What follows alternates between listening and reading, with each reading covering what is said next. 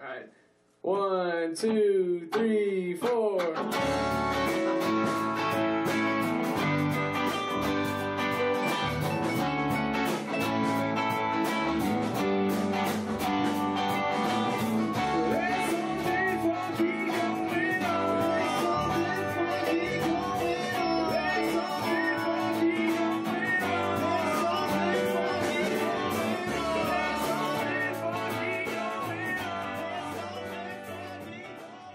Hello and welcome to Func, Furman University's daily news show. Today is Friday, February 15th, 2019. I'm David. And I'm Eric.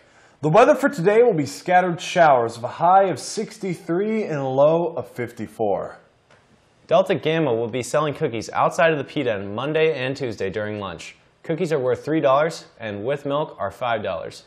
The Echo, Furman's only literary and arts magazine, is still accepting submissions. They're looking for your ravings, your rantings, your truthful, your weird. Submit your fiction, creative nonfiction, poetry, studio art, or photography to furmanecho.submittable.com. Deadline for submissions is this Sunday. There will be a free improv show from Furman's improv group called Love Hurts. Good things there's improv. Tonight at 8 p.m. in Burgess Theater. Anime Club in the Furman Library, with support from Funimation, will be hosting a showing of the anime movie The Girl Who Leapt Through Time, based on the book of the same name. Watch as the main protagonist, Makoto Kono, discovers her newfound ability of time leaping and how this newfound power affects the world around her. The special showing will take place today from 2:30 to 5 in Library Room 043. Are you a Furman student who has studied abroad? Tell your story during Furman Engage Day, and you can win up to $100. Deadline for submissions is next Friday. If you're looking for more information, contact Ben Efford.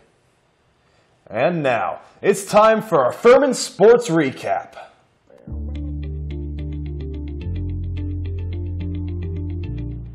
Our tennis team beat Liberty last weekend with a score of 5-2. Today we have another match at Marshall at 4 p.m. Last night, our basketball boys kicked off UNCG's butt with a score of 67-57.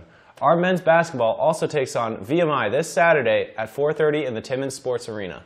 The game will also be on ESPN3 and ESPN Plus for those who can't attend the game. Our men's lacrosse lost to UNC Chapel Hill last Saturday in a 10-14 defeat. Our men's lacrosse will be taking on Canisius this Tuesday at 7, and women's lacrosse will take on Presbyterian this Wednesday at 6 in the Paladin Stadium. And now for a slammin' segment, This Week in the News.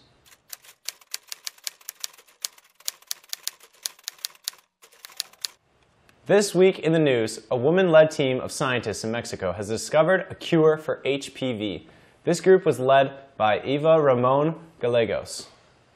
The upcoming full moon, which can be seen the 19th, will be the largest and brightest supermoon in 2019, so be on the lookout. Our very own Furman Board of Trustees has been awarded the AGB John W. Nason Award. This honors and celebrates our board's strong leadership and strong focus on governance. The lucky lottery ticket of $1.5 billion that was bought in Simpsonville, South Carolina, is still unclaimed. If the winner does not come forward within the next 2 months, he or she will have to forfeit all the money.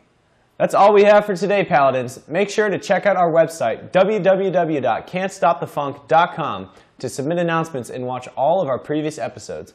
You can also subscribe to our YouTube channel, follow us on Instagram and Twitter, and download the Func mobile app to keep up with everything that's happening on Furman's campus. Have a nuts National Almond Day, and tune in again on Monday for our next episode.